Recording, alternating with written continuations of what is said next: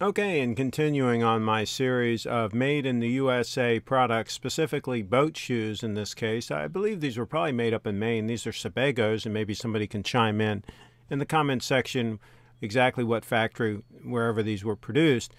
And these are very interesting. Notice they have 3 eyelets, solid brass eyelets all the way around. They also have a stitched, the piece that the sole is glued onto is actually stitched. There's a roll of stitching you can barely see it there. And of course a lot of hand work. That stitching across the back there is all done by hand. And of course the moccasin toe stitching in the front is all done by hand.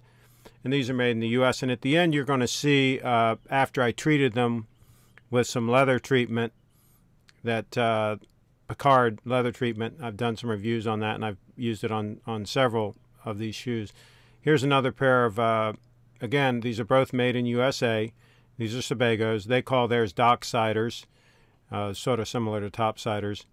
When I used the leather treatment, that black on the back there, that kind of went away, and so kind of took care of that. Picard's is just like miracle stuff. You just rub it on with your hands, and it just does wonders. And these have a nice combination sole, is what I would call that sole, as far as the tread pattern. Very comfortable. These are 2 eyelets. And again, I believe they have brass hardware there. These have a moccasin, a double sole. See that extra row of stitching there?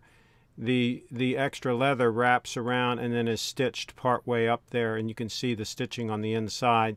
That's just an extra piece of leather, not 2 pieces of leather stitched together, but an extra piece of leather wrapped around and stitched onto the other moccasin style leather. So basically giving you double layer of leather on the bottom, which is common on some moccasins. So interesting construction.